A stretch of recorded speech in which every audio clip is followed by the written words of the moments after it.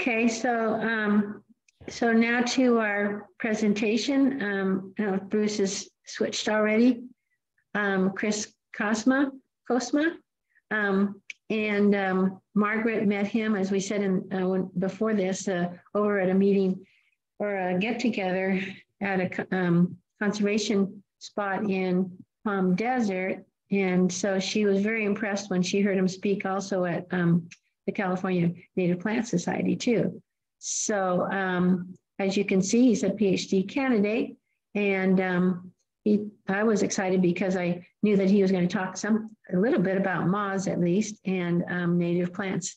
So yeah, take it away, and questions afterwards, if please, and we'll you can put them in the chat or just wait till we ask for questions.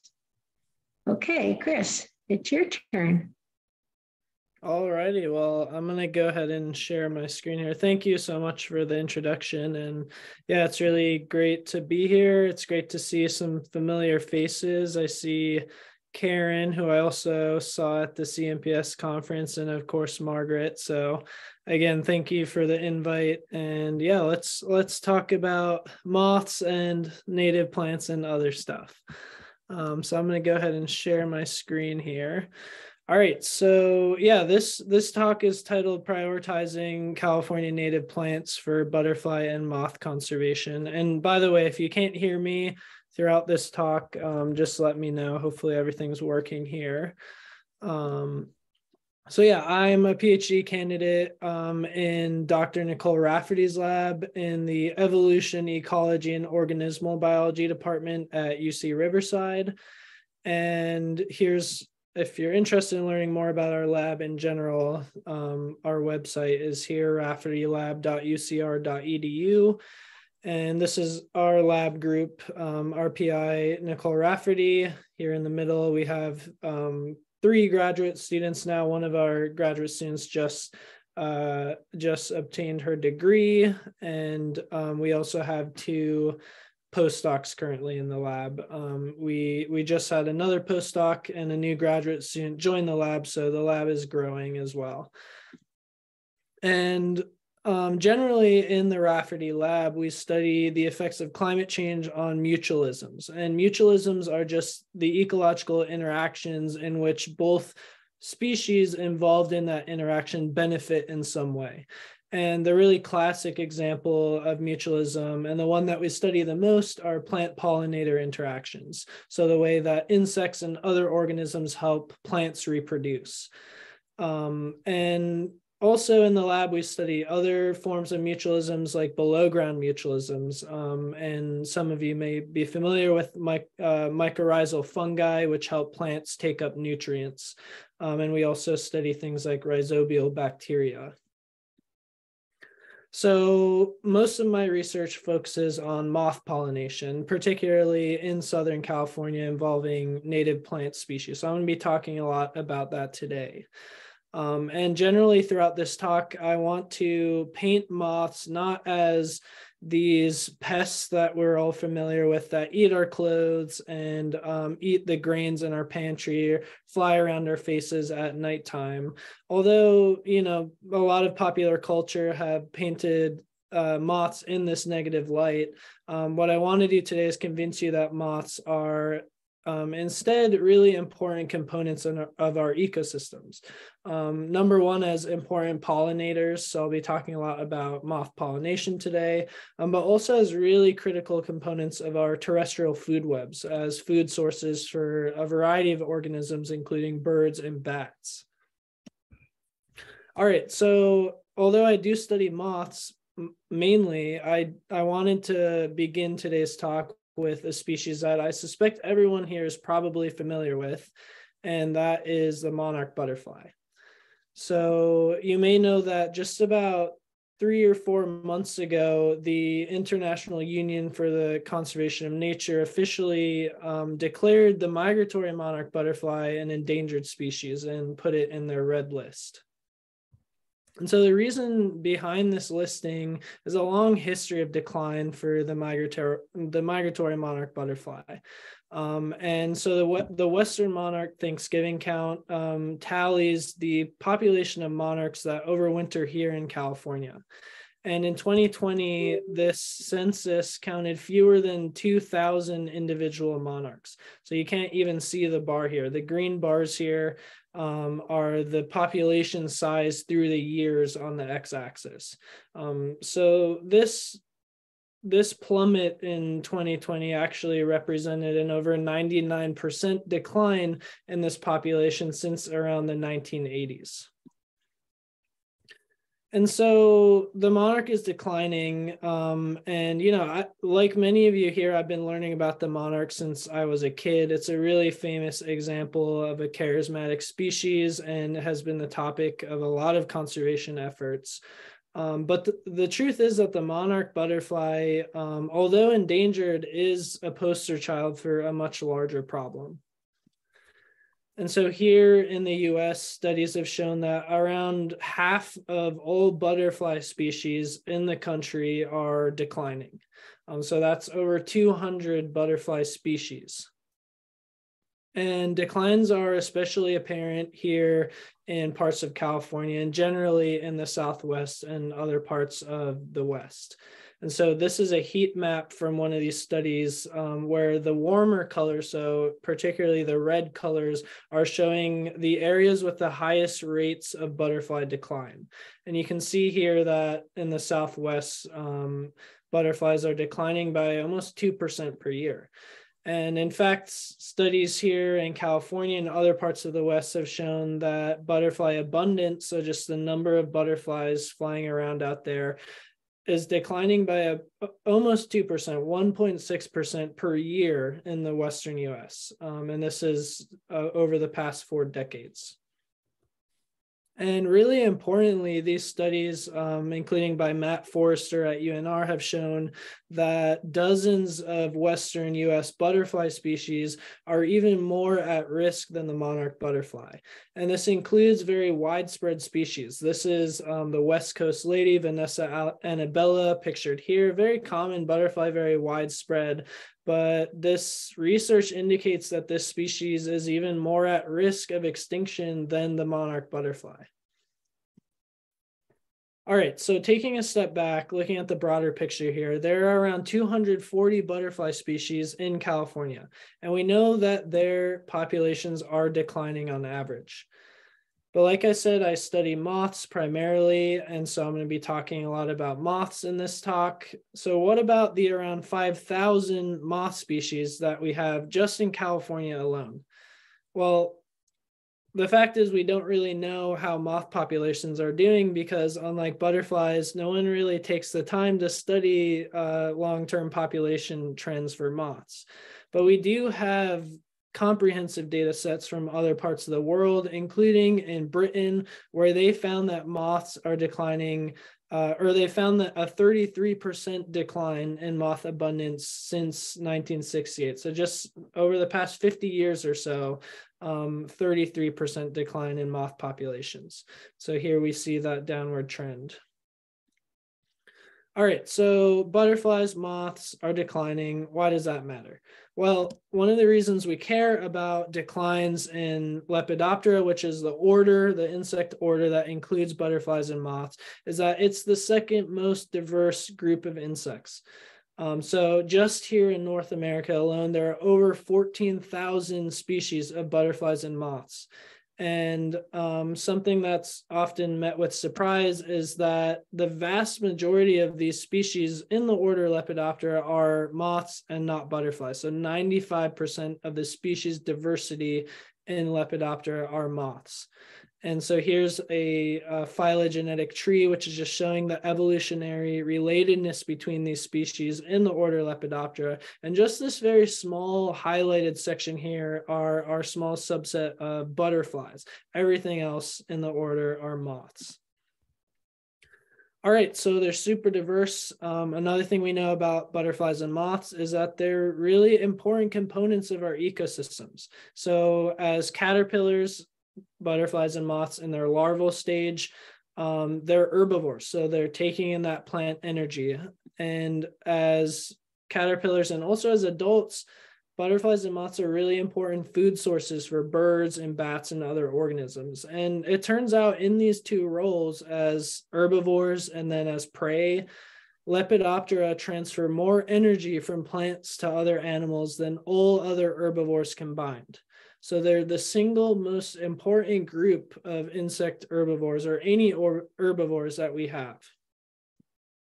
And so I really want to stress this point here that herbivory is a really good thing. So herbivory is often cast in this negative light as, something that destroys our plants. And, for people that are into gardening, which I suspect many of you are, herbivory is a nuisance. But when you see signs of herbivory, you should be delighting in the fact that you are actually taking part in supporting a food web in your local ecosystem. And so again, as caterpillars and in their larval stage, Lepidoptera are eaten by birds, taking in that plant energy again, that as herbivores, and then being eaten by the birds and the higher level predators like hawks and other predators. And so transferring that plant energy that they take in up the food web. And then similarly, as adults, butterflies and moths are also eaten by things like bats, and again, transferring that plant energy up the food web. So I'm going to be circling back to this idea of herbivory being a really good thing, and again, being a sign of a healthy food web. And again, butterflies and moths are the single most important groups of herbivores that we have. And some work by Doug Tallamy that I know some of you are familiar with, he's found that caterpillars can make up to 90% of the diet of some of our native songbirds. And caterpillars are especially important for baby birds. So rearing baby birds, a lot of their diet comes from caterpillars. And then some bats, so some bat species here in the Western US are moth specialists. And that means basically they almost exclusively eat moths. And so it's really no surprise that Lepidoptera declines have been linked to declines in native songbirds and bats. So again, some work by Doug Tallamy has shown that insectivorous birds, so birds that mainly rely on insects for their diet, have declined by 2.9 billion individuals over the last 50 years. So, this is in the news a lot. Our native birds are not doing well.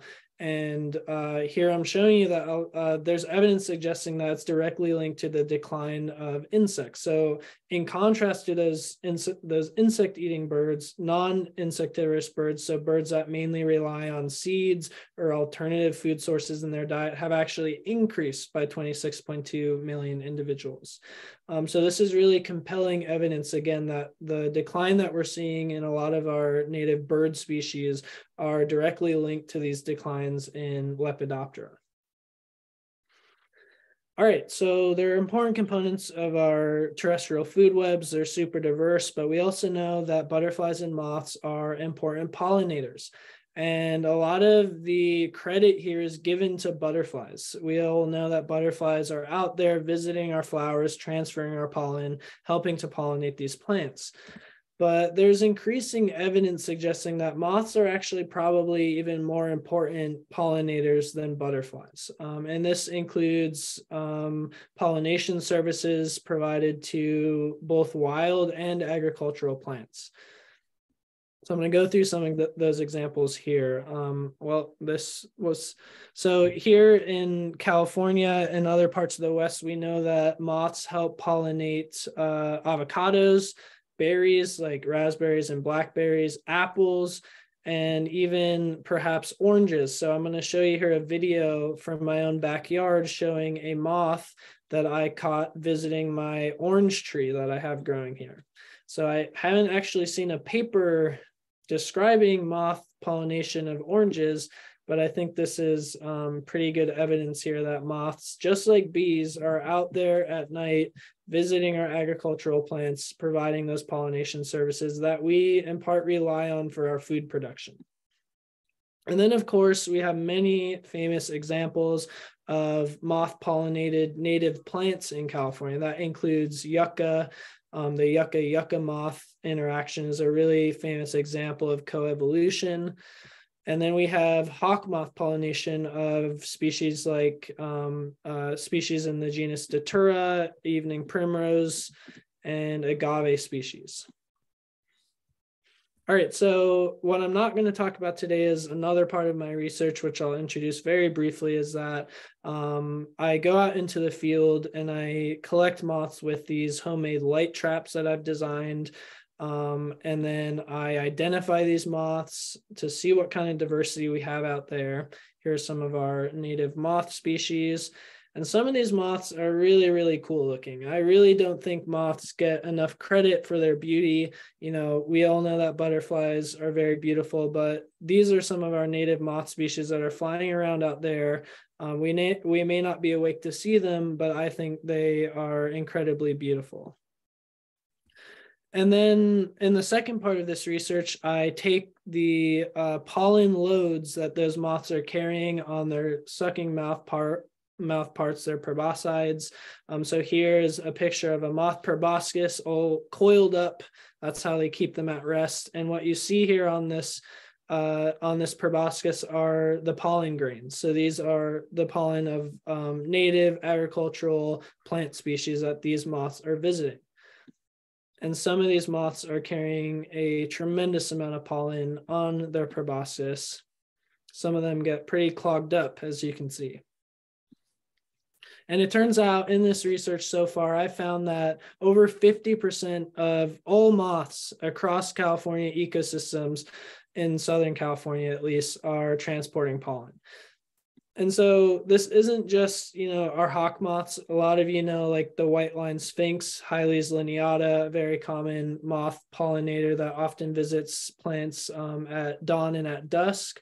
It's not just these large charismatic moths, it's these boring little gray-brown moths that we hardly pay attention to that fly around our lights. These moths are visiting our plants and helping to pollinate these plants. So this is, again, one of these moths, just a very nondescript moth here.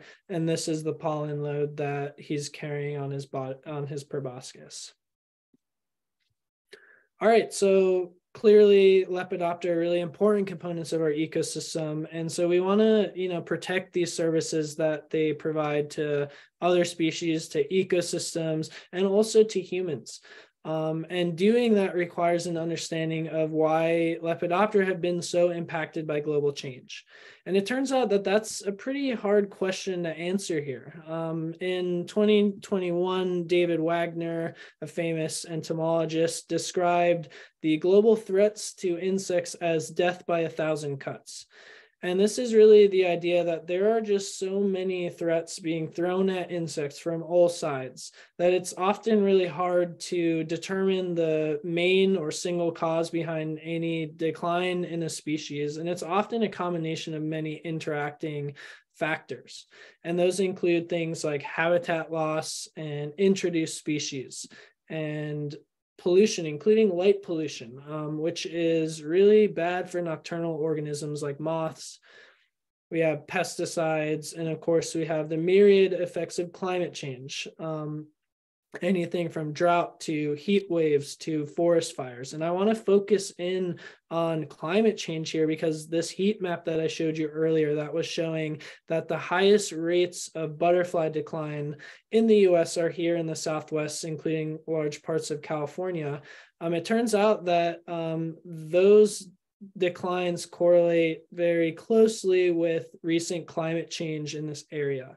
So the bottom panels here from this paper showing that the species abundance trend. So here in the negative numbers, we have declining butterfly abundance is correlated with lower precipitation here on the x-axis in panel B and higher temperature here in panel C.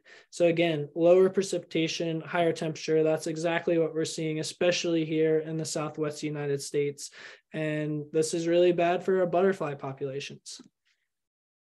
So to kind of conclude this part here, just like, all of these global change stressors, these anthropogenic stressors, climate change, habitat loss, are leading to declines in insects worldwide, they are affecting butterfly and moth populations, including right here in California. But another thing that we know about butterflies and moths, thanks especially to the charismatic monarch butterfly here, is that butterflies and moths rely very closely on native plant species. And so the monarch butterfly is what we call a host plant specialist. And that means that its caterpillars can pretty much only develop on milkweed species. In fact, only species in the genus Asclepius. And we know that specialist species are potentially at greater risk of extinction under environmental change because they are more easily decoupled from their resources. So I'm going to go through a quick example of that here. And so let's say on the other side of the spectrum of specialization, we have what we call an ecological generalist. And a generalist is a species that can rely on many different resources. So in the case of host plants for caterpillars, this could be a caterpillar that relies on a dozen different host plant species.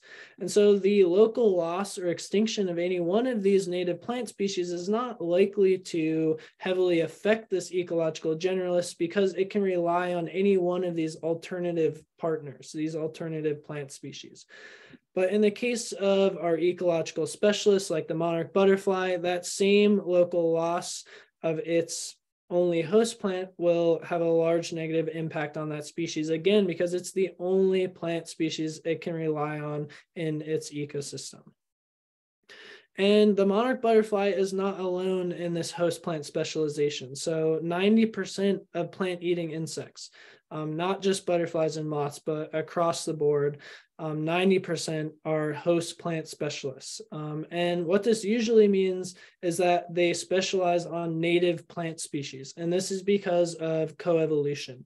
So through millions of years of living alongside one another, native plants and native insects have developed very fine-tuned relationships to the point that often it's the only plant species these native insects can rely on. And so that's why it's so important to plant native plants. So we've been talking a lot about host plants for caterpillars, but one thing that I want to emphasize here as well is that Lepidoptera rely on native plant resources at each stage of their life cycle. And so we have the Lepidoptera life cycle that I'm going to go through here. Eggs are deposited on native host plants. And so I'm showing pictures of the monarch butterfly, but remember this is true of most butterfly and moth species. Give me 1 second here. I just want to make sure. Yep. Sorry. My computer did something weird right there.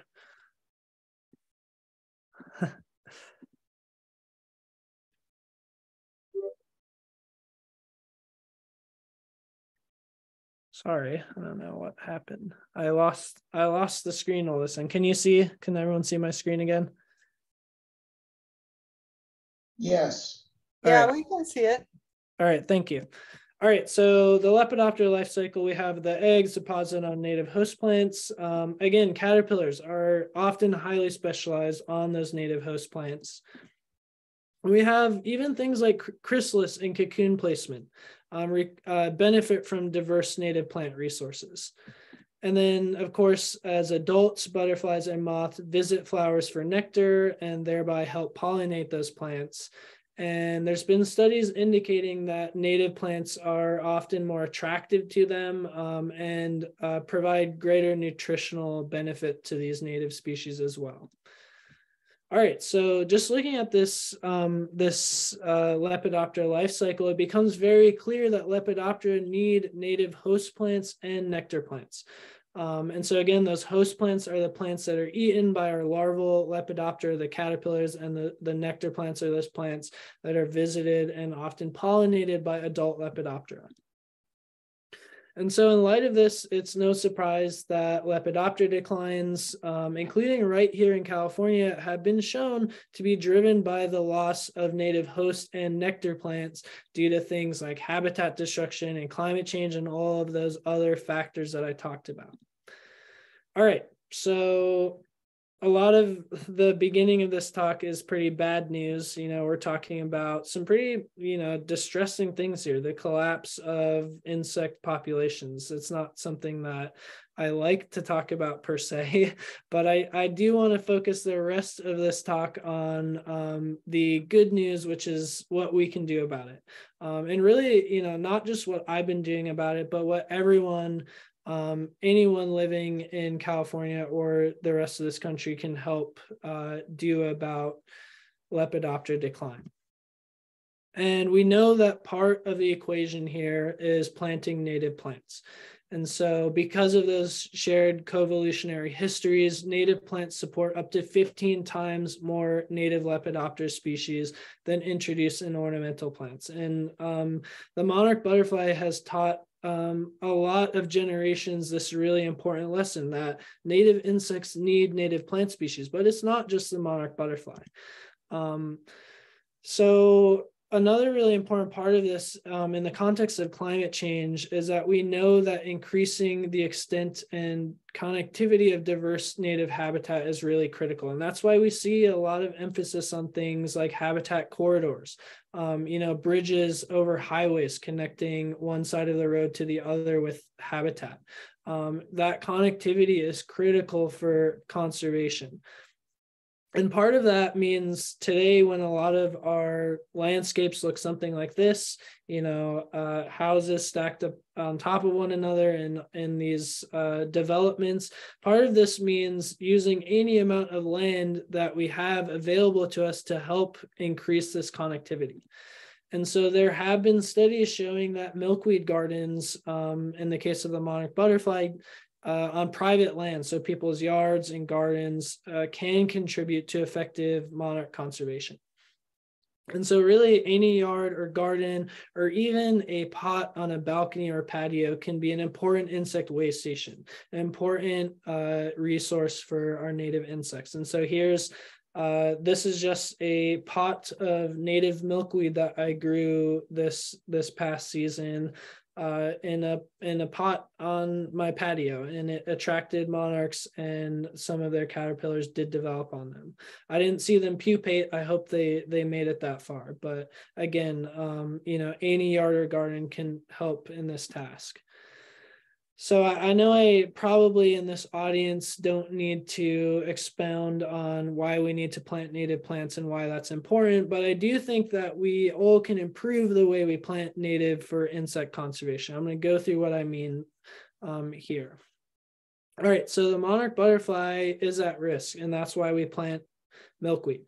But, it's not just the monarch that's at risk, especially today. And as the list of species of butterflies and moths that are threatened grows larger and larger, the list of native plants that we need to support them also grows.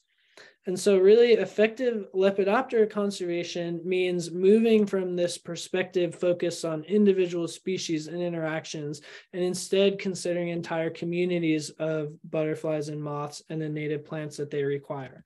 And one of the ways that we can do this is by using ecological networks. And ecological networks are just a framework, one that I use in my research, and it's a way to describe the interactions between entire communities of plant species and the insects that rely on them for resources.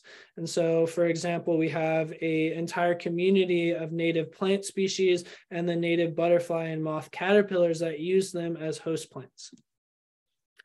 And analyzing these sorts of networks can help in prioritizing species for conservation.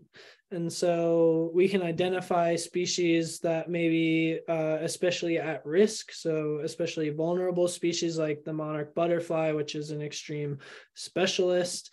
But we can also identify species that are perhaps disproportionately important. And this could include plant species that support many insect species in the community. So these generalist plants that provide resources for maybe not one or two, but hundreds of butterfly and moth species.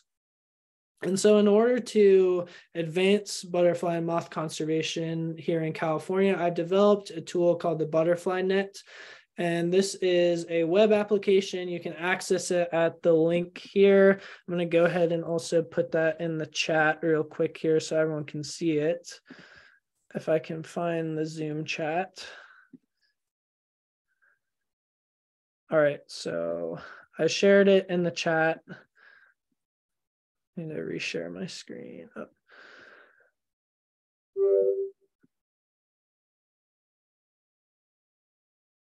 All right, so this again is a web application.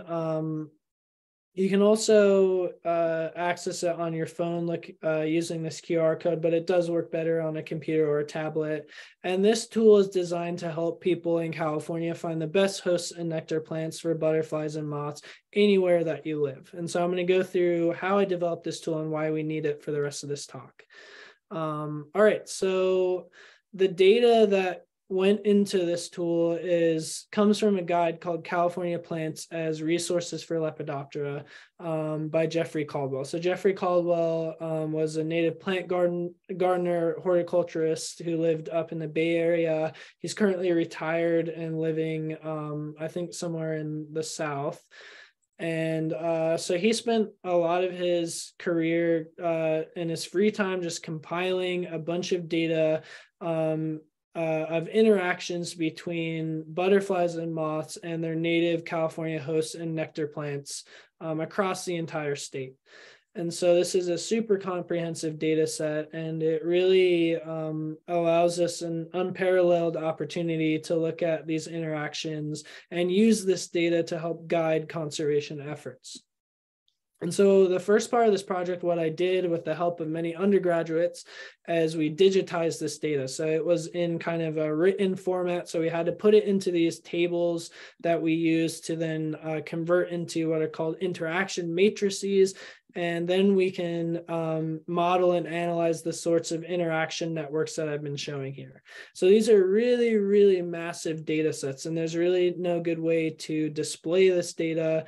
But what you're seeing here that kind of looks like a jumble are called circle graphs. And so what you see on the outside as a continuous line of color here are actually shapes which represent each individual plant species connected by lines which represent their interactions. And so between these two networks, we have the flower visitation network, which describes the interactions between adult butterflies and moths and the flowers that they visit, the plant species they visit for nectar.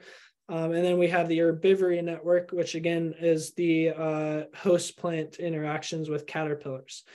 Between these two networks, we have thousands of native plant species, thousands of Lepidoptera species, and thousands of individual interactions. In fact, the number right now is at about 16,000 individual interactions recorded throughout the state of California.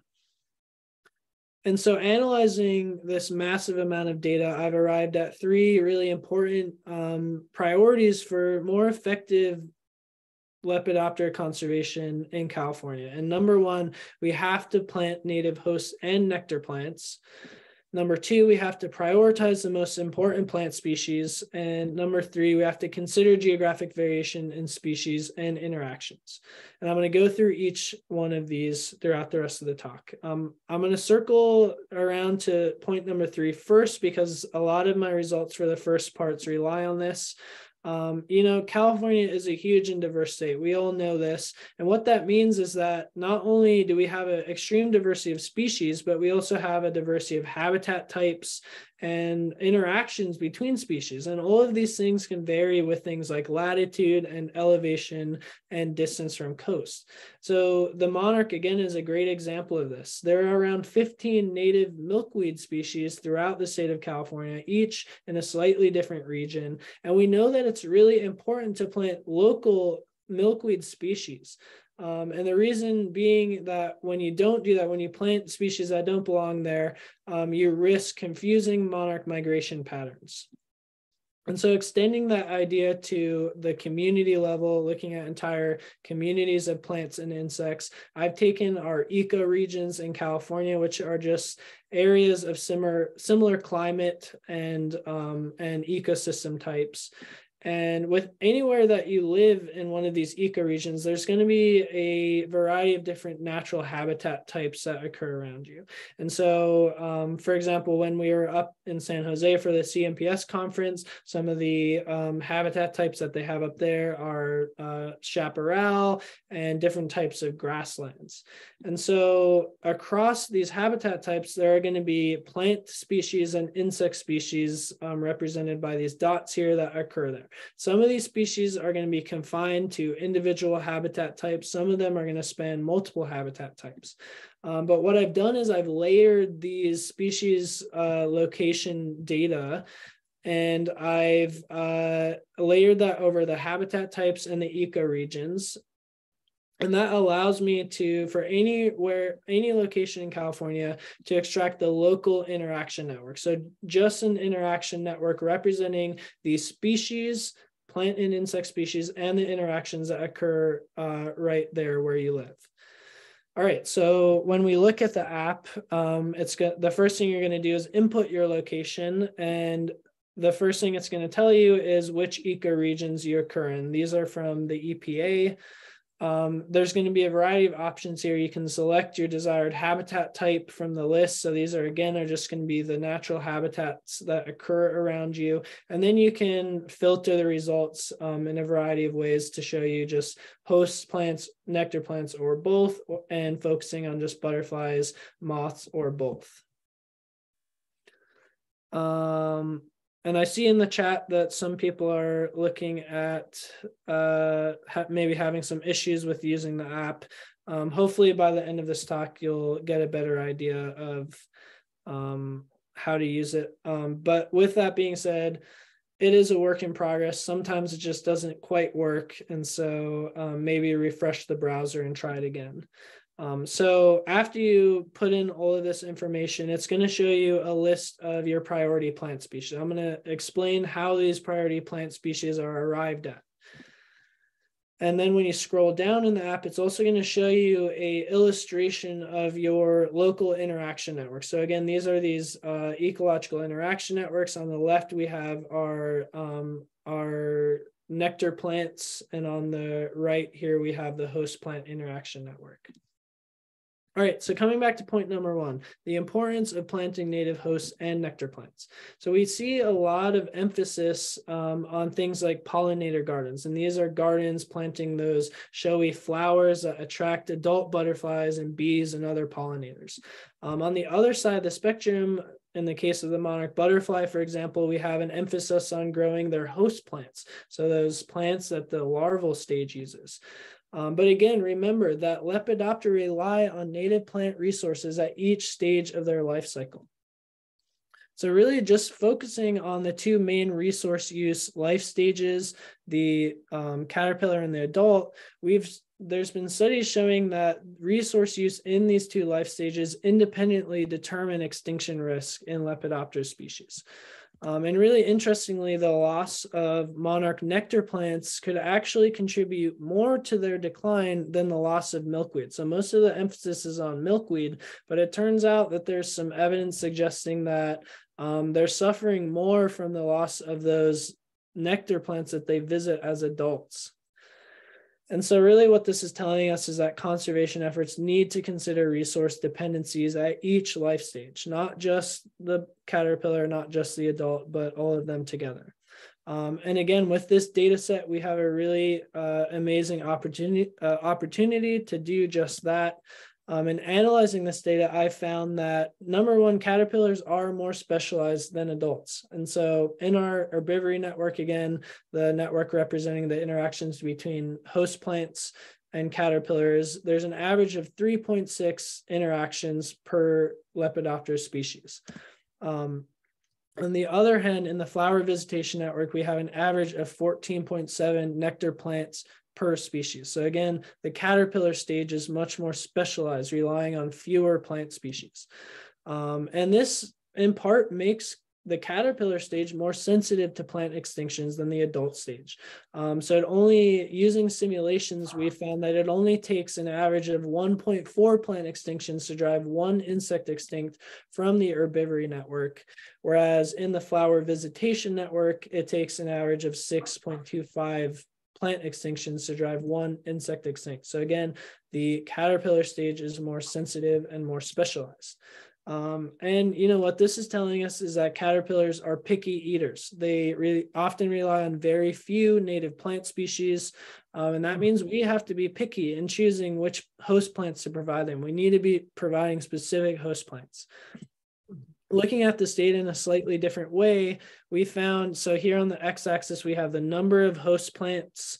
And on the y-axis here, we have the percent of Lepidoptera that have that number of host plant species. So I found that 43%, almost half of butterfly and moth species in California have just one host plant species, and a full 73% have 3 or fewer. And so really this emphasizes the importance of picking out those specific host plants. I'm not really gonna, for the sake of time here, I'm already running very low on time, but I'm not going to go through this plot in detail, but we've also found that Lepidoptera use discrete hosts and nectar plants. So they're using a different subset of plants as host plants in their communities than they are as nectar plants. And so really what this plot is showing those these distinct clusters of host plant communities in the blue and nectar plant communities in the orange across all of our California regions, ecoregions and habitat types. All right, so for this first part here, we found that while the caterpillar stage is more specialized than the adults, and that potentially makes them more vulnerable to plant species loss, we have shown that Lepidoptera use different hosts and nectar plants. And so while we have a lot of emphasis on either supporting one life stage or the other, we need to be supporting both the caterpillar and the adults, and that means planting those host plants and the nectar plants. And this is a sign from the UCR Botanic Gardens that's emphasizing that important point. And part of this is a cultural shift. We need to accept herbivory as a good thing. And so we need to have herbivore gardens just like we have pollinator gardens. And the central idea here, one that I like to emphasize, is that without the caterpillar, you don't get the butterfly or the moth, and vice versa. Without supporting our adult butterfly and moth populations, we're not going to get future generations of caterpillars. All right, coming to point number 2 here, I'm going to try to go a bit quicker here. Prioritizing the most important plant species. California is a super diverse state. We have over 6,500 native or endemic plant species in the California floristic province. And of those, there are about 1,900 that are included in this data set as known Lepidoptera host and nectar plants. So this still leaves us with a tremendous diversity of plant species to choose from if our goal here is to best support butterflies and moths. And so we have to do some prioritizing here. And I want to begin this discussion of how we prioritize plant species with the unfortunate reality, which is that we are not going to be able to save all of our butterfly and moth species. So again, remember, almost half of all butterfly species in the US that have been assessed are declining, over 200 species, especially here in the Southwest. You know, the monarch gets the most attention, but again, there are species that are even more at risk than the monarch butterfly.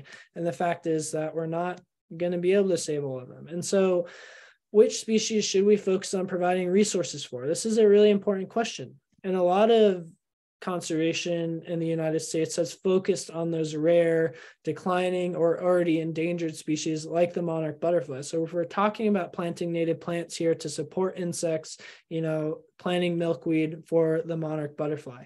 But there's growing recognition that perhaps we should be planting those plant species that support not 1 or 2, but support the majority of Lepidoptera species in our ecosystem. So just planting those plant species that support as many species as possible. And a really great example of that in California, in addition to oak species that Doug Tallamy talks a lot about, are ceanothus species, which support hundreds of butterflies and moths. And really, I want to emphasize that this question is not always black and white, and those two goals don't have to be mutually exclusive here. And so the way that I prioritize species in this app is coming back to a concept in ecology called the keystone species concept. And keystone species are just those species that are disproportionately important to the rest of the system, like the keystone in a Roman arch. And so what I found here is that few plant species support the majority of Lepidoptera species. And so what I'm going to show you here are these accumulation curves that are showing here on the x-axis the percent of plants that are supported by that support a certain percent of Lepidoptera species on the y-axis. And I'm showing these curves for both our host plants in blue and our nectar plants in orange here. And so to get to 90% of Lepidoptera supported, on average across our California ecoregions and habitats, it takes just 32% of host plant species and just 9.3% of nectar plant species to support a full 90% of Lepidoptera species in our ecosystems. So again, these are the plants that are doing most of the work out here that are disproportionately important. These are our keystone species. But we can take this idea a step further with ecological networks, and we can analyze what's called network modularity. And this is just the tendency of groups of species within networks to form compartments of more closely interacting species. So here we have, let's say this is our whole interaction network in a specific area, and these modules are represented by these shaded regions. And within these modules, we have our module hubs, which are species that are highly connected within their own module. And we have our module connectors, which are species that help connect different modules and maintain that cohesion. And these are really important species. And importantly, the loss of these hubs and connectors has been shown to lead to cascading extinctions across these networks. So again, these are those keystone species that are disproportionately important to the stability of the rest of the system. And so we can perform this modularity analysis at both local and landscape scales. I'm not going to go into the details of this, but basically we can look at it within individual habitats, and we can also look at how species help connect different habitats across entire landscapes. And so when you see this list of priority plant species, this is showing you those species that were calculated from this modularity analysis to be disproportionately important to the stability of the rest of the system here. And really importantly, this ranking method does not necessarily sacrifice our rare or threatened species. So I want to focus again on the monarch butterfly as an example of this. Milkweed is known as the monarch plant, but it turns out that milkweed species in the genus Asclepius in California hosts 4 other Lepidoptera species and provide nectar for 104 other Lepidoptera species as well. So the milkweeds are not just for the monarch, they're super important for a wide variety of Lepidoptera, both butterflies and moths in California. All right, so concluding this part, we found that few keystone plant species support the majority of Lepidoptera species, and we found that this community level plant ranking system that I've developed here does not necessarily sacrifice our rare or threatened species like the monarch butterfly. All right, coming to my last point here, which I've already touched on a little bit, the importance of considering geographic variation. So I showed you how I use those our California ecoregions and habitats to extract those local interaction networks. And again, this is that modularity analysis, that keystone species analysis that I just shown you is going to be performed specifically at your location. So just using the insects and the plants that occur right near you. And this is really important because we found that the identity of those top 10 plant species, so just the most important plant species in each location, does vary significantly from one location to another. And so again, this is a complex plot that I'm not going to go into in detail here, but what this is showing, the separation between these points here represented by the colors. So each of these colors represents a group of the most important plant species in a specific ecoregion in California. And the separation between these here is showing that they are significantly different from one another. The identity of those species are significantly different from one ecoregion to another. We also found the same pattern at the habitat level. So when we look just at one ecoregion, for example, Southern California, which is where I am, we found that the identity of the most important plant species also varies between the habitat types within that ecoregion. All right, and this makes a lot of sense when we zoom in on how individual species importance varies across the landscape. So on the y-axis here, I'm just showing you a metric of plant importance, and this is on a scale of 0 to 1, and again, it's calculated from that network analysis that I showed you. And on the y-axis here, we have the California ecoregions roughly organized from north to south. And so I'm just going to plot individual plants on this plot here. First, we have Achillea millefolium, yarrow. And what we're seeing here is that this plant species does vary significantly in how important it is for Lepidoptera throughout the landscape. So we see kind of a peak importance here in the Central Basin and Range ecoregion in California. And when we plot more plants on this graph here, in this case, narrow leaf milkweed, we see that not only do these other plants kind of have a different pattern of where they're more important and where they're less important. So for example, narrow leaf milkweed appears to get more important in the southern part of its range in terms of its importance for Lepidoptera. But we're also seeing that these plants differ from one another generally in how important they are. And so again, chamise, we have a different pattern here. And finally, California mugwort. So again, in the green here, we have Achillea millefolium, which is consistently in the higher range of this plant importance metric. So it's Achillea millefolium yarrow is a really good butterfly and moth plant. California mugwort, maybe not so much. It's a great plant for other reasons, but it's not doing a whole lot to support butterflies and moths. All right, so what we found in this last part here is that the identity of the top 10 plant species for Lepidoptera varies significantly between our California ecoregions and habitats. And we also saw that the importance of individual plant species for Lepidoptera also varies significantly throughout the landscape. And so what I want to do in the future with this data is look at climate change predictions. And so these current networks that the app is going to show you and show you your priority plant species, this is based on which plants are occurring right now in these locations.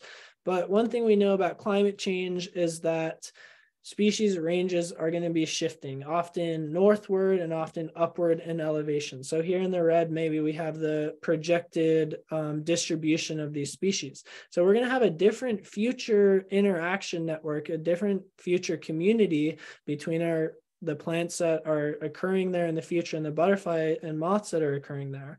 And what I want to do is couple this sort of network analysis with species distribution modeling in order to determine what those future communities are going to look like and perhaps which plant species are going to be the most important for maintaining stability as the climate changes. All right, so I began this talk with the depressing news that the Western monarch population suffered a catastrophic decline in 2020.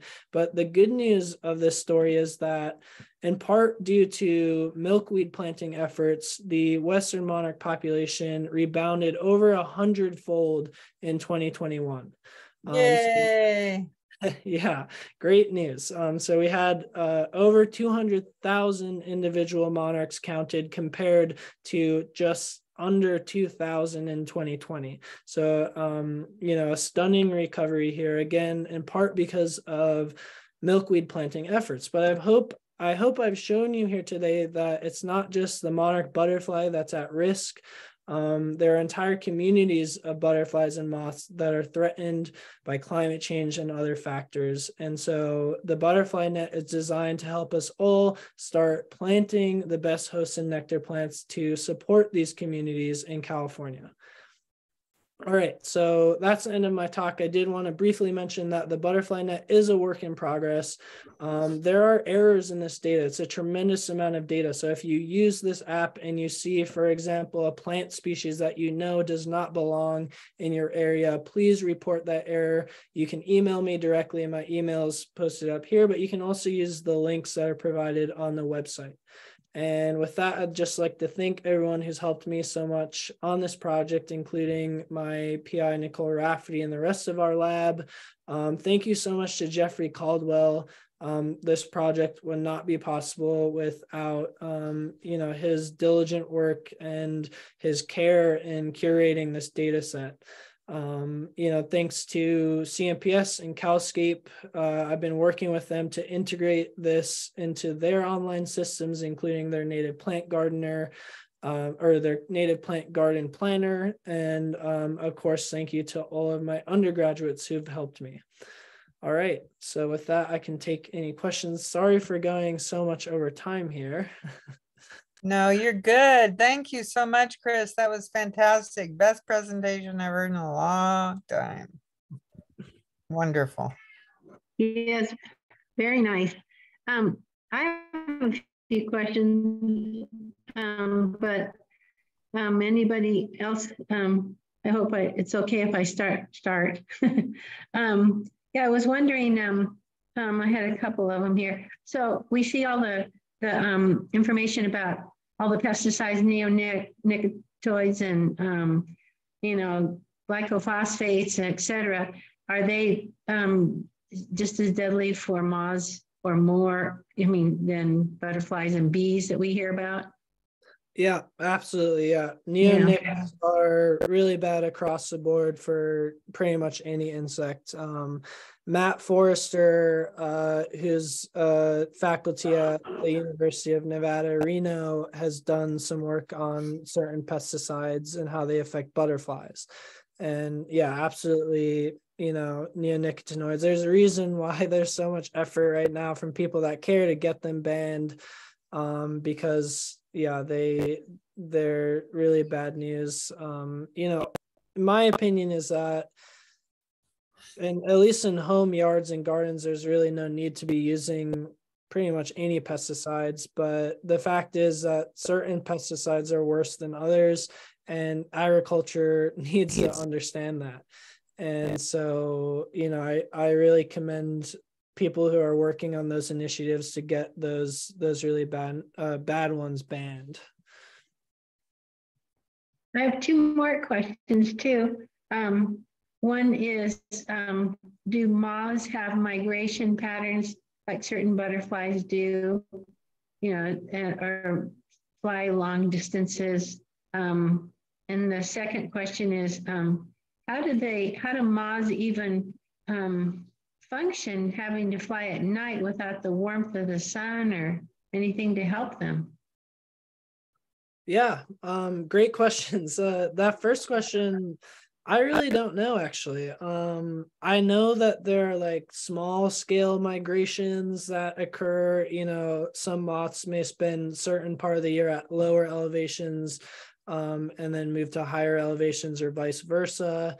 I think the monarch butterfly is pretty unique in terms of Lepidoptera and its migration. I don't think know of many other butterflies that undergo such a drastic migration pattern. But yeah, I'll look more into that. That is an interesting question. And then the second question about, how do moths function at night? So a lot of moths can thermoregulate. And so that's not all insects can thermoregulate, but the ones that can basically use their muscles and movement to warm up their bodies. And so one thing that some of you may be familiar with, if you've ever seen a moth that seems to be like vibrating its wings really quickly, sometimes when they like hit a light and then are on the ground, they'll be doing that. Or you may see them on plants doing that. They're thermoregulating. They're warming up their flight muscles, warming up their body, and that allows them to function and fly at low temperatures at nighttime. Yeah, bats do that sometimes when they're kind of half asleep, and then if you disturb them in the day, they do a real shivery thing to get going. Yeah. Thanks. Yeah, I mean, humans do it too. That's what shivering is. But yeah, not all insects can do that. Honeybees can do it. Hawk moths can do it. So it's pretty cool to see, though. Yeah. Are there other questions? Anybody? Okay. Oh, well, this is really fun. Yeah, thank you, Chris. Yeah. Thanks. And tell your colleagues about our Sierra Club job opportunity as a director. Yeah, I am very interested in that. I'll pass the word along. There's some recent grads maybe that might be interested in it. I'll see. Yeah. Yeah. So Pam, Okay, Karen had a question in the chat. I Oh, didn't see that. Sorry. yeah. Oh, there's 3 new messages. Sorry. Let's take a look here. Okay. But Chris, I was wondering, Okay, Karen. would any of your staff be interested in going with me to this meeting tomorrow night to talk to the senator about the 70%? I mean, I'm sure people would be, but I feel like it may be a little bit short notice for most people. Very much, yes. Yeah, I mean, as soon as you said that, I was like, dang, I wish I had known about that a week ago. I know. I just I heard about it a couple hours ago. Yeah. No, I think if there's an opportunity like that in the future, definitely reach out to me and I'll put the word out. But yeah, absolutely. Like we have an entire program here at UCR called Science to Policy that focuses on, scientists getting out there and engaging with policymakers and stuff like that. So I think those sorts of opportunities are something that we're really interested in. Well, what I can do is maybe just set up a meeting in the future. So our side is better prepared, you might say. Awesome. Yeah. And then, really quick answer your question in the chat about the common names. Yeah.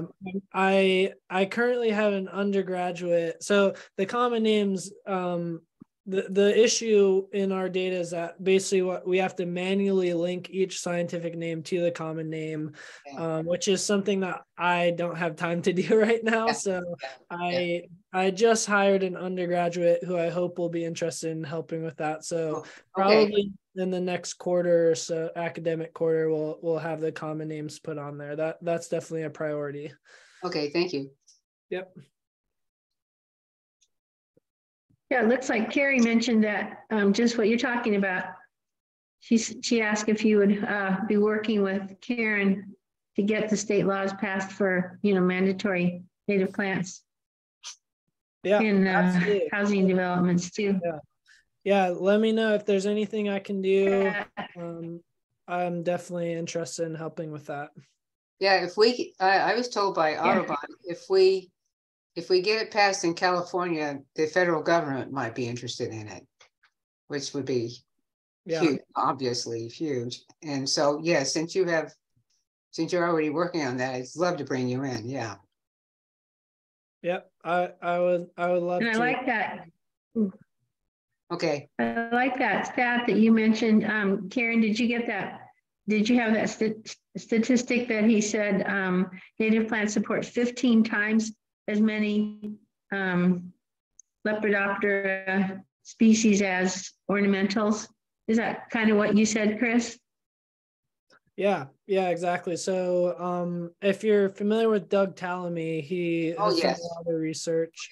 that kind of stuff. And yeah, several of his studies have shown just that native plants support much more native butterfly and moth diversity than introduced invasive ornamental plants, which are unfortunately usually the ones that we use in landscaping and gardening and stuff. So yeah, if you want specific figures, I can send you that information, but I would also recommend looking at Doug Tallamy's research. Yeah. Great. Okay, well, thanks again. This is your last chance, anybody. Otherwise, we're going to sign off. Okay. Good job, Chris. Bye-bye, everybody. Thanks Okay. again, Chris. Bye-bye. Okay. Bye. Bye. Bye, everyone. Bye. It's great.